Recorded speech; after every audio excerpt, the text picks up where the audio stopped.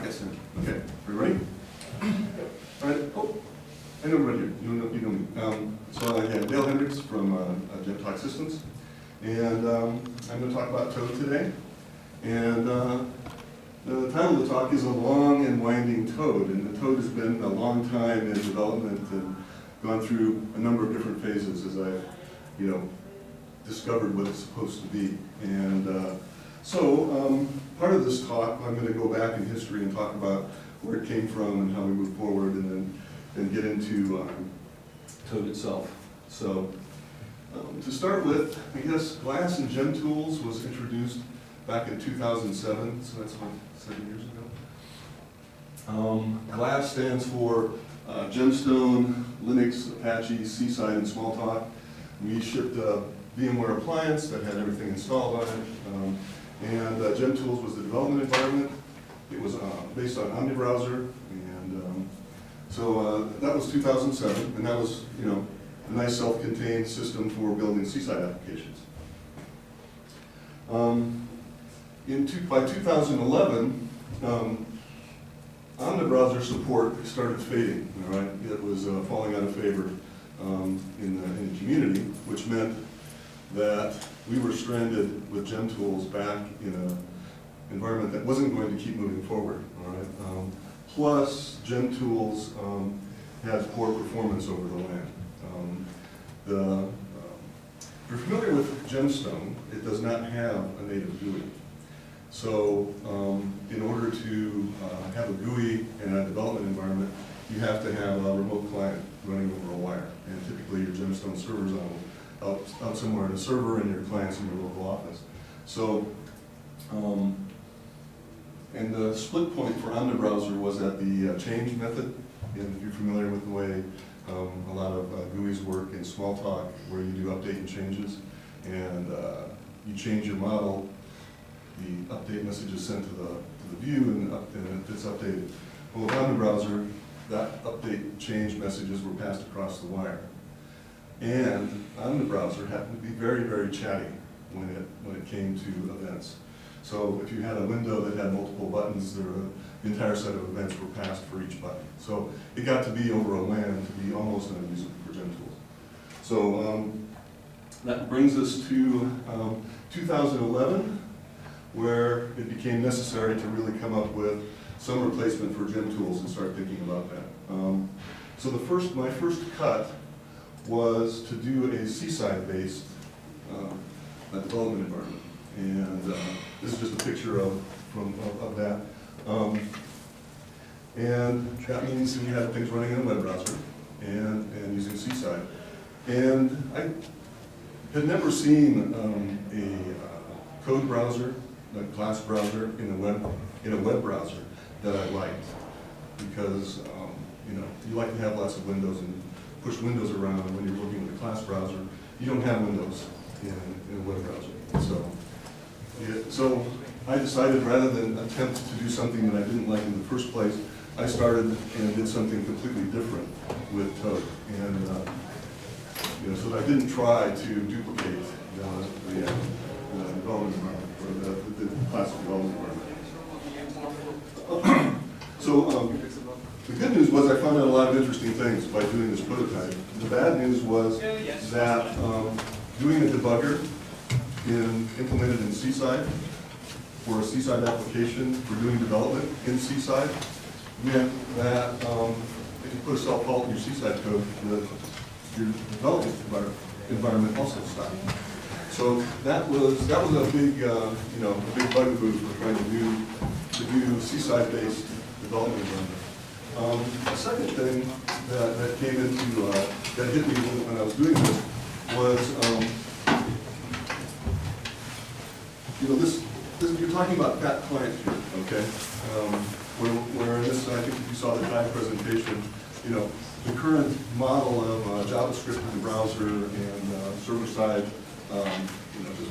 just managing the model itself, leads to the need to write code in two different environments. Your browser environment, so tools written in the browser are going to be written in JavaScript, and the information on the server is going to be written as a server. But this is a Smalltalk development environment, okay? It's not like you sit down and go, I've got a bank application, and I know what the GUI is going to look like, and it's going to be fixed, and we'll hire a bunch of JavaScript programmers to do that work. This is a development environment that I want Smalltalk developers who are doing an application that may or may not be C-side, may or may not be JavaScript based, to be able to write tools and develop those tools. So having a fat client where you sit down and say, okay, go develop code over there on the client and hook that up to the server is just unnecessary complication. So, and that was something, again, that I learned in doing the C-side version of tODE. So, and this is why I went through this here. And you shouldn't need a PhD to be able to write tools in Smalltalk. So, I basically also started to go on a kind of a jihad against the standard Smalltalk development tools. The Smalltalk browser has been around for 30 years, all right? And there are good things about it and there are bad things about it. Workspaces, the same thing, the debugger.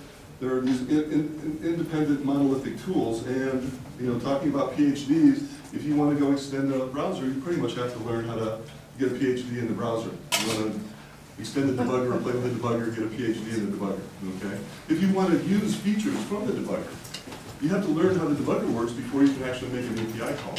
So these are things that, as I started basically building a Smalltalk development environment from the ground up, I started thinking about, because I really didn't want to go and say, oh, I'll just build browsers and debugger, and I'm out of here, I'm done. So, so I started looking at different alternatives. So then 2012, and then I had the problem with the debugger. And GemStone itself, I mentioned earlier that GemStone doesn't have a native GUI, but it does have a command line interface called Topaz. So in 2012, I thought, well, I'll build a Topaz running in Pharo. Now our Topaz is written in C using a GCI, which is the communication protocol between two different processes. So GemTools runs with the GCI as well. So I was going to just sit down and put Pharo there, pull in the GemTools GCI code, and just do something simple like Topaz. But Pharo is a windowing environment. Smalltalk is a window. You want windows in your universe when you're working with Smalltalk. So I couldn't help myself. If you look down here, I'll show one here that the Topaz users will recognize. But basically, I couldn't help myself, and I built a class browser. But I built it as not a traditional class browser. I built it out of multiple windows. So I have a class hierarchy window here. Here's our definition window here. Instance and class methods in two different windows. I hate having to press the button in the middle to switch between contexts. Yeah. I hate having to press the button to find the definition of the class. So, the part of the jihad of the Smalltalk browser, anti-browser stuff is I remember back before I learned Smalltalk, I used Emacs. And it had a nice layout, all right? And you could pop around the named buffers and stuff. Well, and so I kind of said, well, this won't work, this doesn't work for Smalltalk, all right? Because you do want to have, kind of this layout. But the idea, these are named buffers, okay? They just happen to be I have named locations and named buffers, all right? And much like Emacs, I sit down and say, hey, put this in this named location, all right? Or it's named windows and named locations. If I put it in a named window, then the same window gets used over and over again. Window clutter, out the window, all right? If I put it in a named location, then I get a stack of windows, but they're all in one spot, okay? So, so I really liked this kind of, interface, all right? But I had no menus back in those days, because I just sat down and said, I'm going to do this very simple and, and not try to get too far ahead of myself and build things from the ground up. So, just to repeat, the lesson here was I'm going with a very thin tODE client, all right? I have two window types. I have list and text. These single pane windows mean that I have pretty good control over my network round trips. Unlike in the on-the-browser-based system where an event would trigger thousands of events to bounce and ping-pong back and forth across the web. you know, the single pane, I sit down and I say refresh. I don't have automatic updating yet in tODE. But you say refresh to the window, it says request its contents, it comes across and draws. So, but you have control was the point. And what I pass back and forth is a window specification, okay? So instead of HTML or XML, I'm using Stone, the Smalltalk, what is it, the Smalltalk object notation. So it's based on JSON, but it can actually build Smalltalk objects because the class is included as part of the specification. So I pass back the contents, menus, and actions. I know, you know, so what I pass across, GemStone has object IDs for all the objects in the database. So I'm doing something that I think, you know, my GemStone colleagues will sit down and cringe about. I pass oops around. It's called oop phishing, and it's not, you know, but, you know, this is a development environment. Anyway, I pass oops across to the client side. All right, so I have all the object IDs, and so I can send messages over GCI. So things are built over here, like this list here is a block that exists on the server. The code was written on the server. I send the oop over to this window, and I send value to the block, and it returns a stone representation of the result, which happens to be for list window, a list of strings, and laid out, you know, nicely. And that's all done on the server. So no client code to sit down and have to mess with this. It's just you pass a list back, and then I've got code blocks. All right, so I've got a block for save, I got a block for cancel, and the blocks are all executing on the server. But I'm passing objects back and forth to the client. But these objects are specifications. So this turns out to, you know, be that dream of mine, which is we have a remote development environment that doesn't require users to write client-side code to do any GUI information. Now, yeah, it's a limited set, but that limited set can be expanded. Okay. So let's see. So when I came back out, you know, so for the Topaz users out there, oh yeah, input set project or set class, and then I added the edit things, and that's all I've gotten to in there. And it wasn't enough. There was promise in an evaluator, all right? And in Smalltalk, we don't have a command line interface, all right, as a standard part of our universe. And I really started, you know, this was the starting point that obviously I didn't start there going, hey, I know, you know, in 2011 I said, hey, if I had command lines in Smalltalk, that would be cool. But, you know, I backed into it. You know, this was more of a discovery process, which is the long and winding tODE. It evolved, okay, that evaluator evolved into an object shell. So as I sat there thinking about how should I model this command line interface that I think I want, I basically said, okay, let's just use the Unix shell as a model, all right? Commands have POSIX style argument handling, so you have a command, arguments, hit return, off you go. The trick though is you don't use bash to implement your scripts. You use Smalltalk.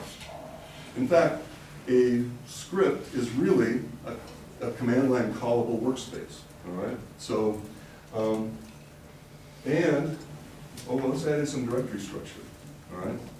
Because that's also part of the Unix model. I can CD around, I can have hierarchical structures, but don't use files, use objects, all right? So I have a directory node, and I have multiple flavors of leaf nodes for the different types of objects that I want to store in my system. And that, like I say, I backed into this. This is not like, oh, brilliant idea, I'll do this. It was more just discovering how that really should look and what might happen piece by piece. And so here's, oops, I went too far. So this is an example of the current object shell usage. I have cd/home. Oh, and I forgot. It's not standard in and standard out in Unix is a byte stream. You get bytes back and forth.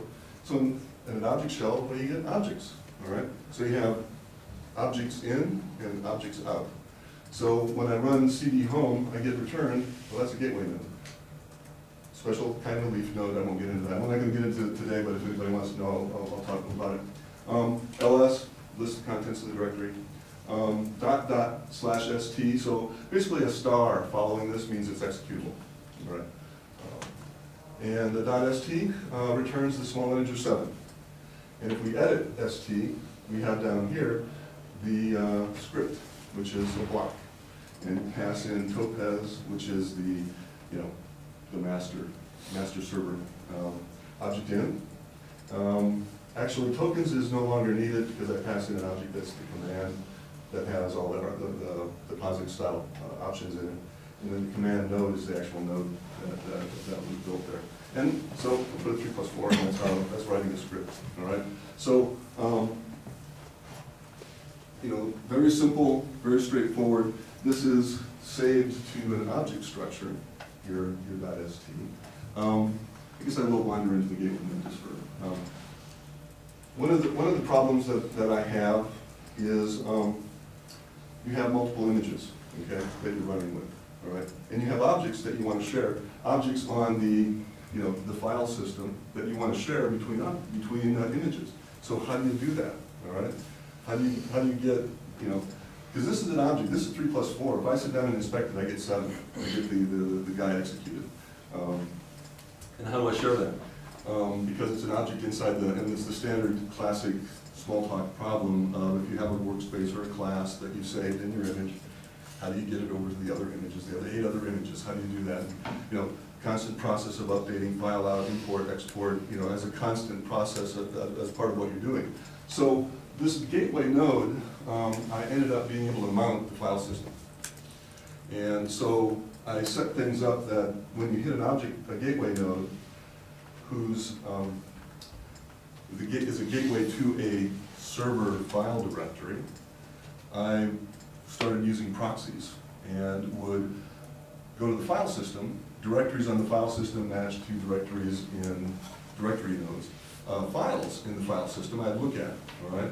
If it had a .ston extension, oh, that's an object, all right? So reify this .stone and represent that in this list. If it didn't have a .ston, then it's just a byte object and you're on your own when you edit it.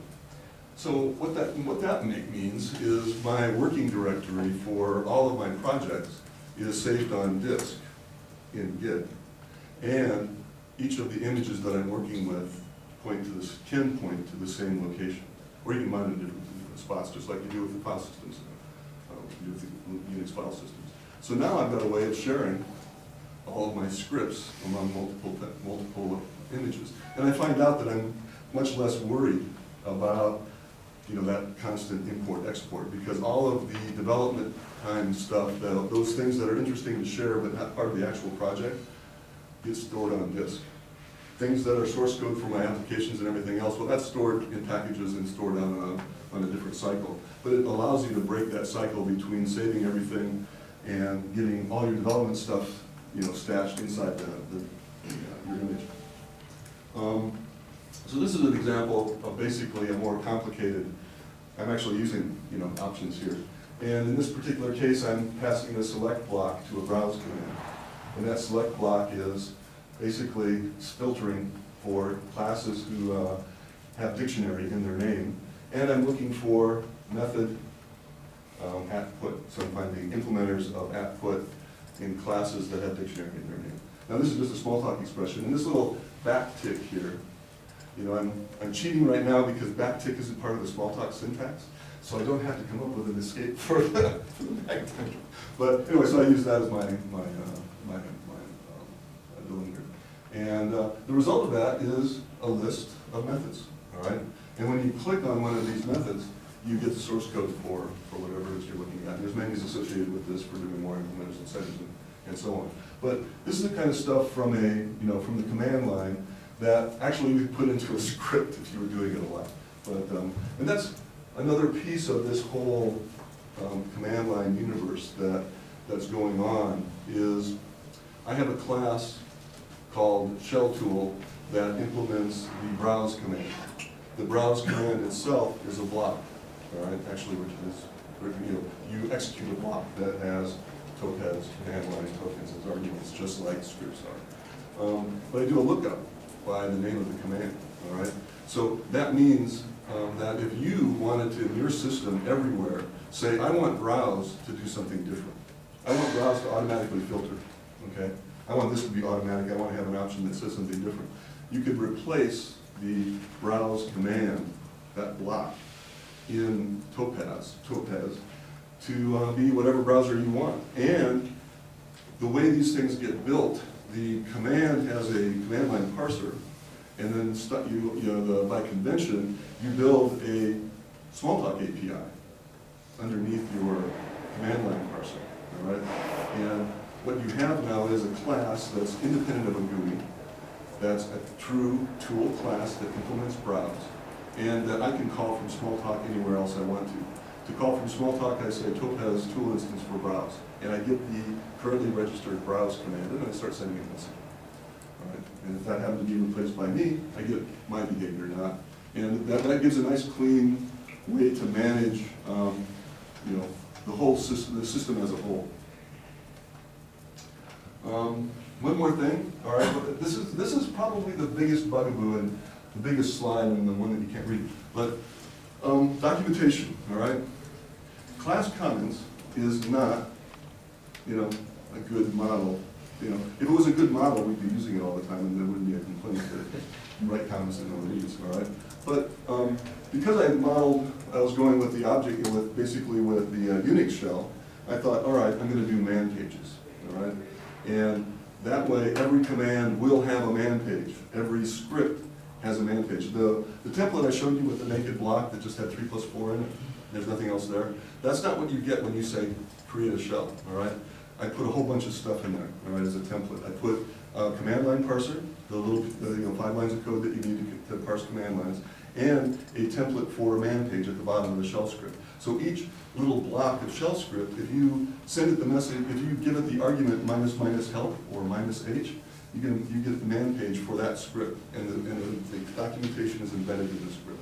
For commands, there's other ways to build the man pages, but again, this to me, I'm now building tutorials using man pages as my tutorial. But this gives you an idea now. So I did man browse, and I think this is 17 different subcommands on the browse. And this is why I think the command line is so important. Where are you going to go on a standard Smalltalk system? What set of menus are you going to start surfing, looking for the I want to browse the undeclared, all right? There's hundreds of places in the menu. I got 17 different commands. I'm not going to have a single browse menu on every single window that has those 17 commands. And I got probably 50 other commands in the system. So one of the things with the command line system is you don't have to put that son of a gun, that command on the menu. You can let the user go, I want to do this. I know the command, I'll type it in. If I don't know, I know the command, but I don't know how to use it, I'll do -help. And I will get a man page on this, all right? And, I think this is a way to actually, expand the possibilities of what you can do easily as a Smalltalk developer in your image without, stressing out the menu system and having, where do you hang all these menus, all right? So to me, the shell is very, very important. tODE is an implementation, all right, as far as I'm concerned. I sit down and I think, the shells have been evolving for what, 30 years or something like that, 40 years. There's a bunch of them out there. They all do different things, but they have common characteristics. Smalltalk, we're way behind. This is, I think it's about a year old, that I've been doing the shell for Smalltalk. So, all right, the debugger. What does the debugger look like in tODE? I've got a window here that's the stack frame, or the stack.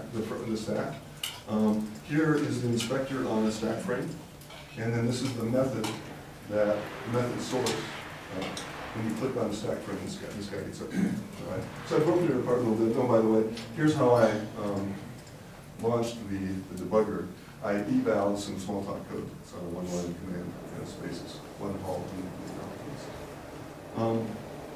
What I wanted to do here is show that in a tODE environment, you have the debugger sitting here, and here's the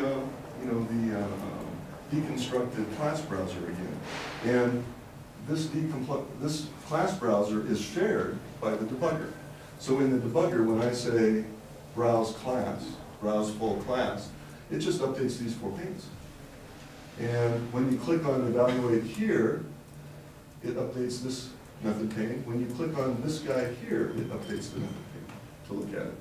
And so I've now, you don't have the debugger window with the method taking up a bunch of space, and then a class browser taking up a bunch of space, and then another class browser for a different guy, and another class browser, and then wading through class browsers, you are actually being able to reuse these windows.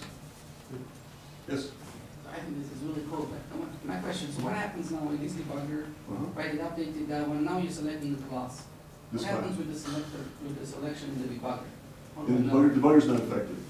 This is not affected. When I click on this, I just update this window. When I click on this, I update this set of windows. Or when I generate the menu item that says browse full, it updates. So so you lose the state. So that's one of the things. So in Emacs, what did you do? You would split the window, basically, and give a copy of the buffer. So you have now 2 pictures of the buffer up here.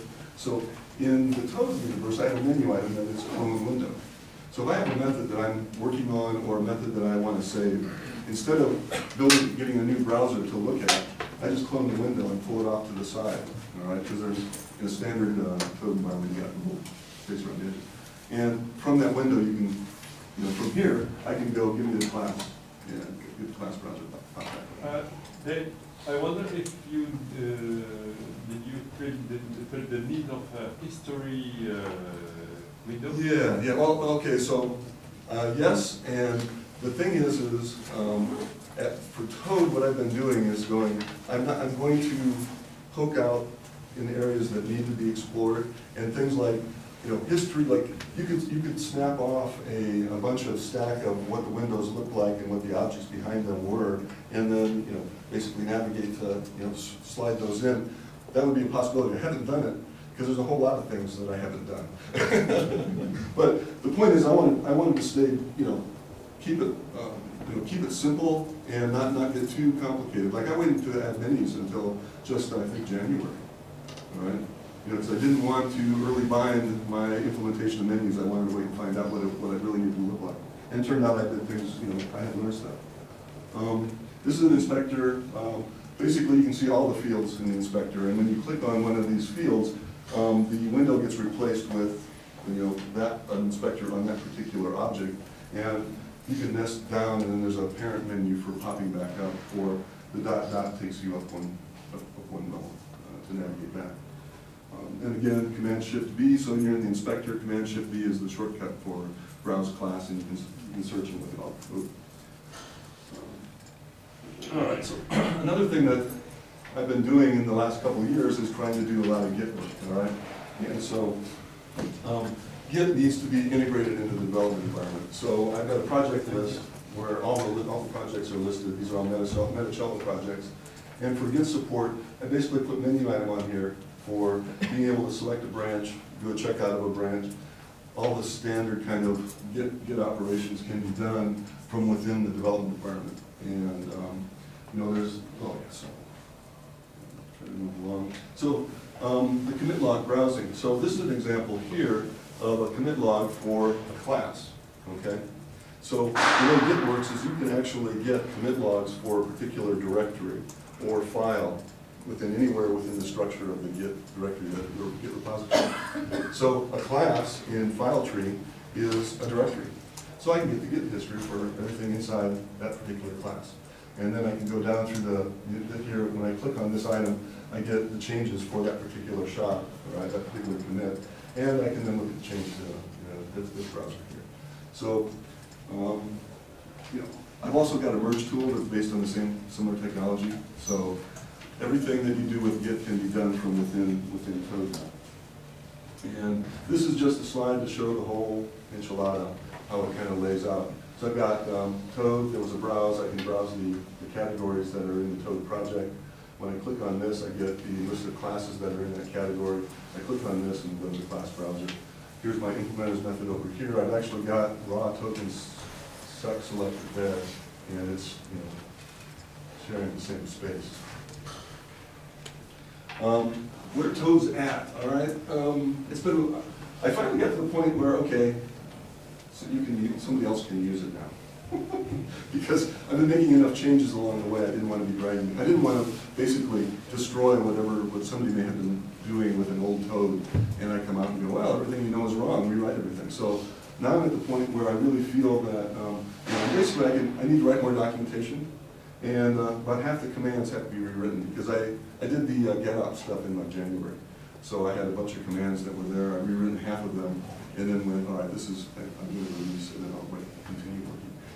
If you don't want to experience a pre-alpha system, don't use it. Also, this fall, there's going to be a senior project at Hasso-Plattner to port tODE to Squeak as a client on Squeak. And let's see, if you're interested in trying out tODE, all right, that means that you need to get GemStone.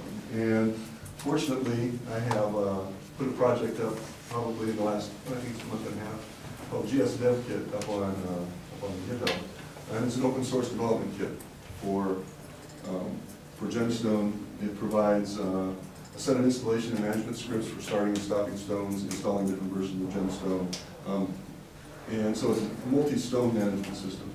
It also installs tODE, so it includes Glass, which is the Faro Squeak compatibility layer.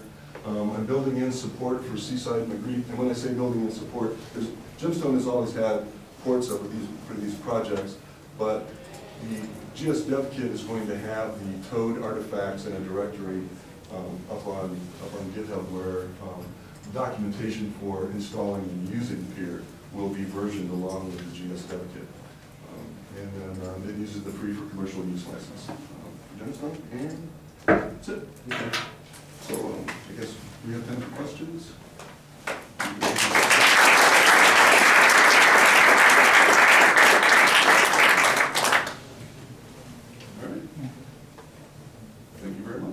Just to let you know, Dan Ingers is going to talk, give his talk in the big room. So. Dan, it's not a question to you, but Dan Ingers is going to give his talk in the big room. You know. Right, and I'm going to give the talk in this room. What's talking here?